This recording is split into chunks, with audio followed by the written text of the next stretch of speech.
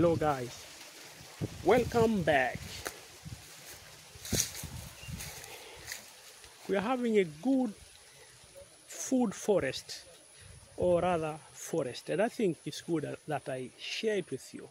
Okay, this is something that we are striving to make. We have been trying to make this food forest, and I think we're on the right path right now. We're on the right direction, guys, and I'll tell you why. I will only show you the picture so that we understand, right? So let us look at our food forest. But before we go into that, why do we make food forest? What is food forest? Food forest, the way it sounds, forest with food, where you can get different type of fruits and plants and herbs and spices. All right, that is a food forest. And when you create a food forest, you are creating a self-sustainable environment where trees, plants, herbs, spices thrives by themselves. All right, so you don't need to put much energy, except that you need just to work along with the nature to make it even more better. You enhance and you empower your food forest. That is what a food forest is about. So you can just sit down and enjoy the food forest. Sit down, enjoy. An apple falls down, or a passion falls down, you eat, or maybe you can take banana and eat. Okay, so this is our food forest here, right? Just to begin with, I filmed some trees here, right? First I filmed that one. This is moringa oleifera, all right? We know moringa is very important. It gives you a lot of nourishing, right? That is banana, and we have, no, this is not aloe vera, this is sisal, right? Then we have here banana trunks, about 6 to 8 pieces, and in the background it's mango tree, right? So we have mango tree here, right? And below the mango tree we have a herb. This one is Indian borage, right? This one is Indian borage. It is also called Cuban oregano, right? This one you can make tea out of it. It's very good. It's very good for stomach. I know the local people around here, they told me this is good for if you have stomach problems. All right, so look how it thrives.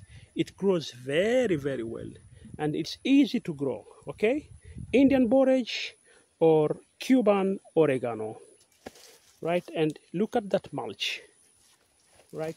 This one, we normally take away the mulch during the rain season, but we do not do for this one, and the tree is surviving very well. So this one is also, I think I should talk about this. What we have done here, we pruned this mango tree and then dropped the residue here. This is mango tree, all this, to create an environment where the roots will not get stressed, and we're getting more and more manure. The more it decomposes, the more manure we're getting. Similarly, if you look here, you see all this is manure. So this place will always stay healthy and fertilized. Now, the next tree is carambola, or known as star fruit.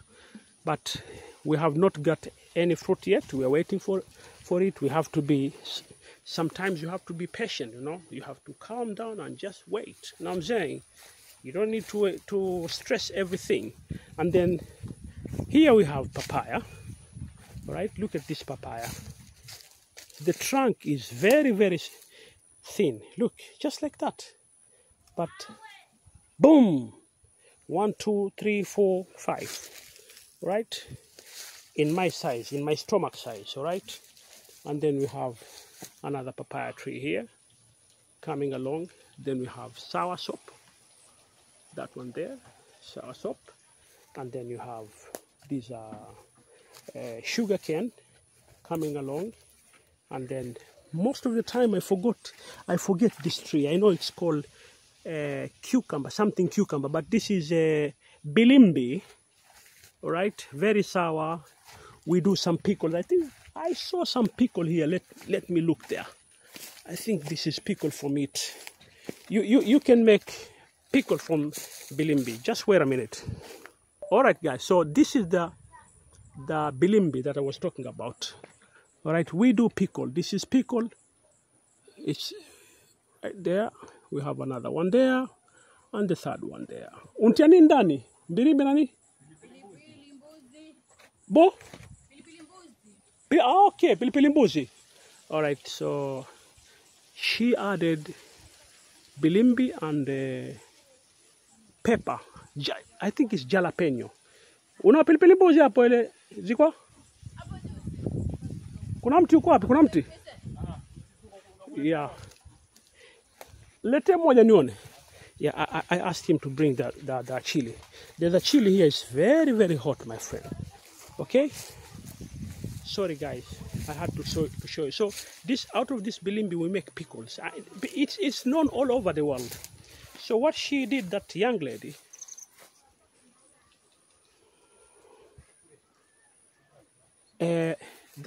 sorry, guys, I was looking if the video was rolling. This is poor man's camera. Relax, guy. She mixed pickles, this one bilimbi, and chili. And that chili is very hot. I don't know how she managed to eat that one. I don't eat chili, but it's wonderful that some other people eat chili. So this is the one that I'm talking about. This is bilimbi. It is called, I think, something cucumber pickle or cucumber something. You can write it down. It's called cucumber something. So this is the chili is coming there. Okay. Sina kwa nyekundu ile. All right. Thank you so much. So this is the one here. This is the chili I was talking about. It's very, very hot. I think it is jalapeno or something like that. Okay, sana. All right. So let us move on. We have seen this papaya here with one. And then soursop we have seen. Then we have another. So just look here. We have bananas, coconuts coming along, moringa oleifera. We have another papaya here, little one. And then we have here, now this is wonderful. Look at that. This is crazy, man.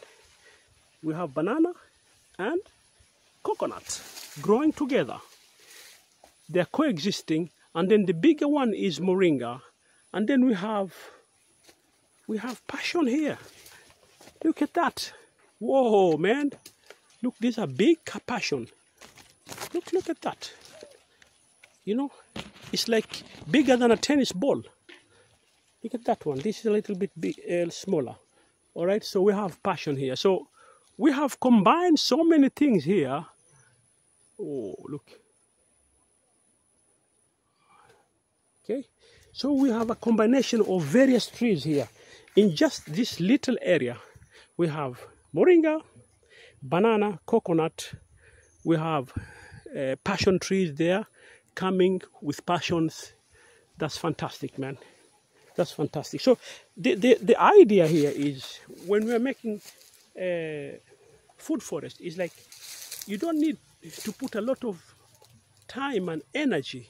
You do some things, and then the environment, these trees, they're taking care of themselves. When the rain comes, it does not evaporate very faster because there's no direct sunlight. And when the sunlight comes, look down here. You see, the sunshine is coming in. All right, so all these trees, they get enough sunshine to make photosynthesis, and they get enough water. And when they drop these leaves, you get organic manure. So they like replenish the organic manure by itself, all right? So here, we have not done so much, but we are going to put more plants here to create like a little bit shadow, but the sun should be able to come in, right? Now this is tricanthera. We have 4 of them. We are going to make mulch for them. That is one there, 2, 3, 4. And then after the mulch, we plant papaya here to make more dynamic, you know, mixture of everything. In this area here, look at that, beautiful.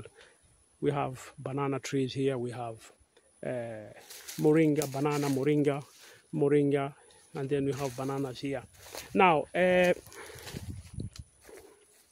about banana, if you ask me for an advice, I will tell you, plant as many bananas as possible, because bananas, they contain a lot of water.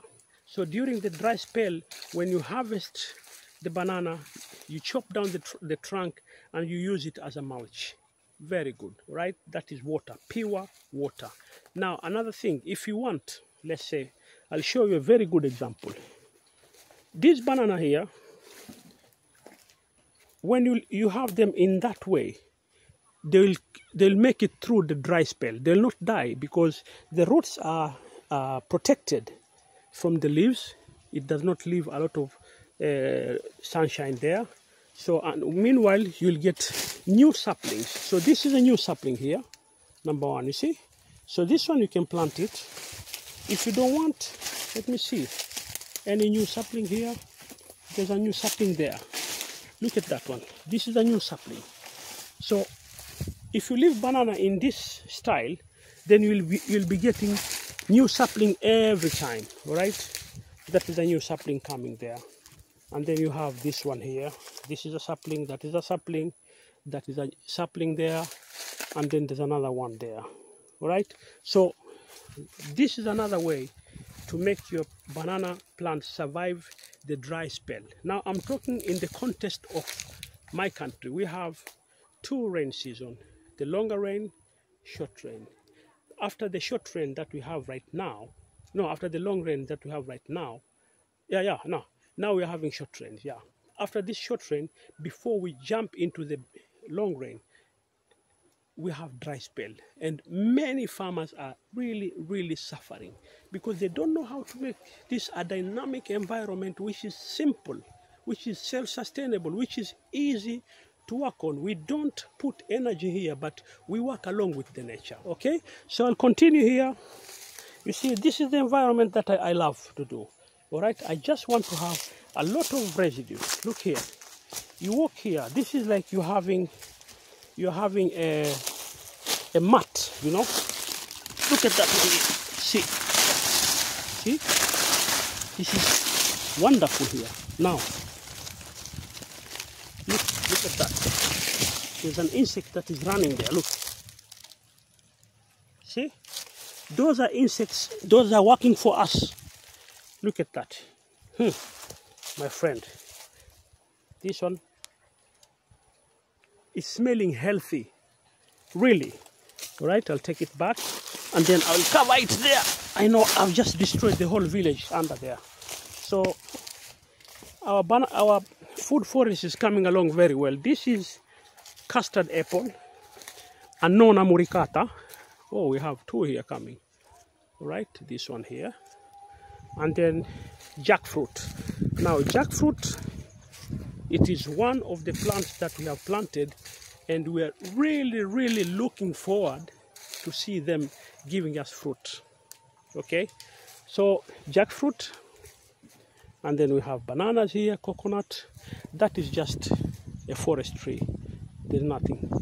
And we have spoken about the Annona muricata, or the custard apple. This one is another type of bilimbi. It's like round like that. I don't remember the name. Round. It's like, you can imagine it's like pumpkin, like that, but little green, sour also. Very good. Okay, so our food forest ends here. Okay, it ends here. This is what we have tried to create, and we are going to plant more trees. Right, more trees are to come here. If I move this way here, then we have this is forest, guys. This is cassava or tapioca, and then soursop, and so this is another segment, right? But we're gonna combine this one here and that one here. Okay, so I have now spoken about what is food forest, what type of plants you can find in food forest, the advantage of food forest. Okay, the advantage is simple. When you started, once you start it, it takes care of itself. Right? Simply because there's a lot of direct sunlight, the soil is not bare, you have a lot of residue. It's like you're walking on a mat. All right. So another advantage is you can be harvesting continuously, right? And it is not difficult to create a food forest. Not difficult at all, right? So thank you for watching. Don't forget to subscribe so that when we have more important videos like this, you'll get notification. Don't forget to press the like button. Don't forget to share this video. And please, most importantly, if you have a question, an idea, or recommendation, don't hesitate it. Write it down there, right? We're waiting for it. Okay, thank you so much. Stay cool, stay calm, stay healthy.